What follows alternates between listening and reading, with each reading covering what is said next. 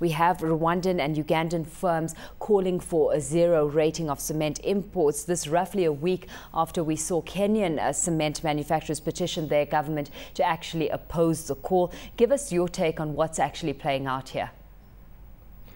I think first I would like to clarify that the request for zero rating of cement imports has not come from the cement firms in Uganda and in Rwanda.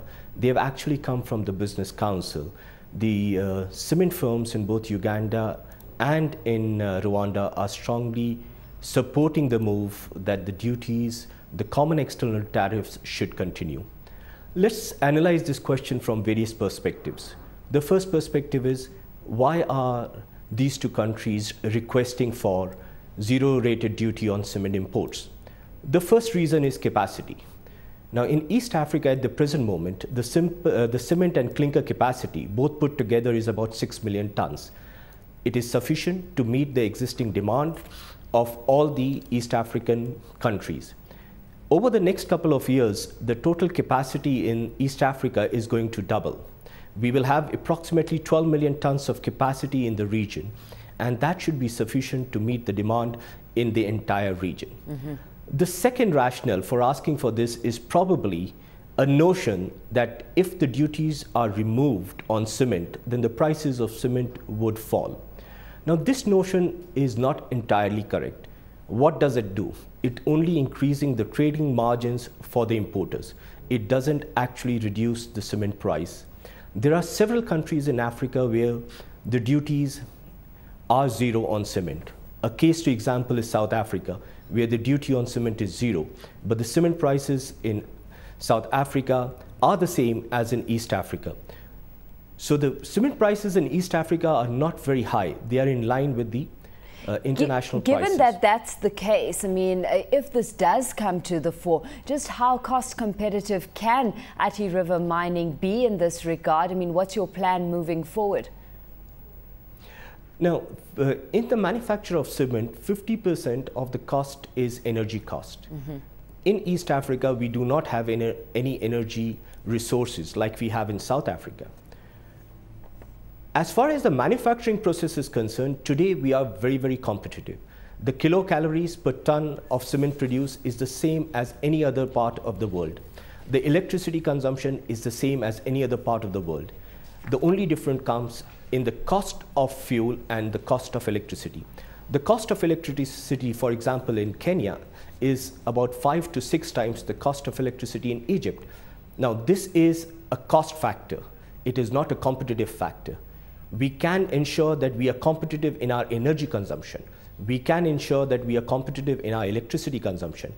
But the cost of these, the cost per unit of electricity and energy, is determined by the local country factors. Surendra, we know that Athi River Mining is in the process of constructing its power plant. It's a move that's certainly been lauded by market watchers, as it can to a degree help with some of your operational costs.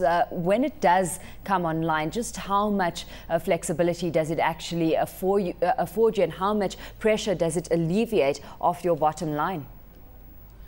Well, in terms of when our power plant comes in, our cost of energy per unit would decrease by about 20%.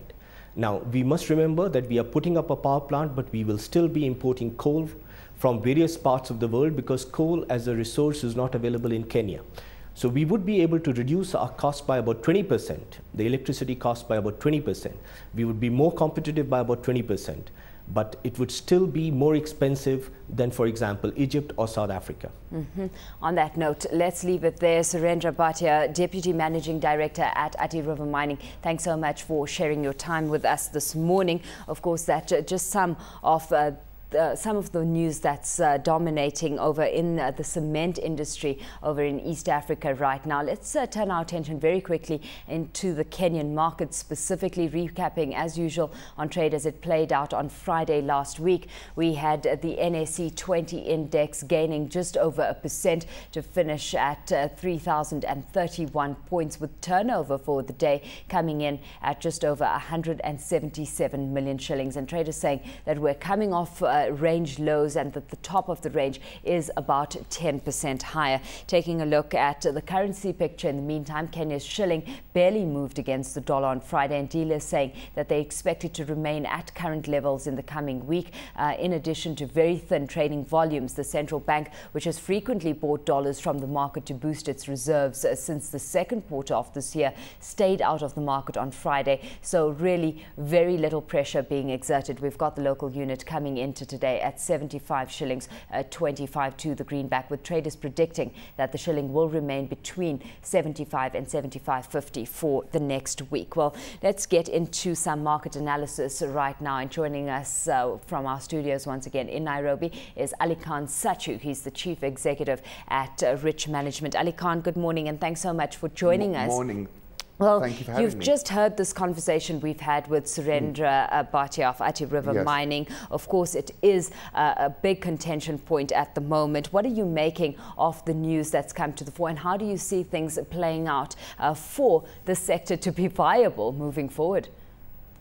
Well, I'm not so sure that this is going to go through, and I think Athi River Mining was a very interesting interview for you to have, because they're, after all, scaling up quite substantially into 2012, adding a lot of capacity in the region. And I think they would really prefer to have a tariff in place whilst they do that, because it makes their product much more competitive. You know, we consume very little cement per capita. That is in a growth curve, and I do sense that really it is a growth market. You know, we'll get buffeted by these sort of political noises, but I don't think it's that material to ARM's business strategy. Well, Athi River Mining has certainly been very clever in its strategy. I mean, it first diversified into fertilizer production, but now, as I was saying earlier, it's got plans to actually produce its own power. So what's your view on Athi River Mining at the moment, and would you be buying? Yeah, I'm quite bullish. Out of all the cement stocks in Kenya, I think, you know, because of the low base effect, because of the sharp leveraging up in production that we're going to see, and because of the fact that Pradeep has a great deal of equity and is always cognizant of how to juice that equity, I think it looks a very interesting stock. It's behaving extremely well. It sits just below 100 resistance. There's strong demand, and I think we'll break 100 going forward. He's got a very aggressive build-up in his EPS. And, you know, one thing you cannot fault them on is execution. These boys are they're quite faultless when it comes to execution. And yet, Ali Khan, we've got foreigners very interested in Bamburi cement. I mean, they've been mopping up shares on the counter there. It's been expected to hold steady at around 160 shillings for the week. So how does Bamburi cement compare here, and what's the investment merit that foreign investors seem to be seeing here? Well, I think with Bamburi, you've got Lafarge as a big shareholder. It's a much bigger company.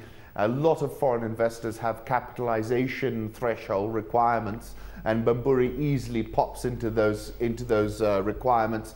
So I think that's what's attracting people. But in terms of risk reward for an equity investor, it is ARM, which is much juicier in terms of its return profile. Bamburi a little bit less juicier, but extremely steady. It has low beta, it's got a good dividend, and I think that's what's attracting folk to it. Is East African Portland Cement then the laggard in this sector? How are you viewing that? Well, I think there's still a little bit of confusion, Alicia, around the markup they did on the real estate side, which produced a one-off and pretty substantial profit, which has brought this PE ratio down to, I think, about 3.5. They also had this issue with the Japanese yen loan they've got, which has an outsized impact on the results every year. They're trying to knock that out with a convertible bond. I personally am uncertain as an analyst or as an investor as to the merits of that markup in the accounts, and I would like a little bit more clarity on that before I was to sort of make a judgment on them.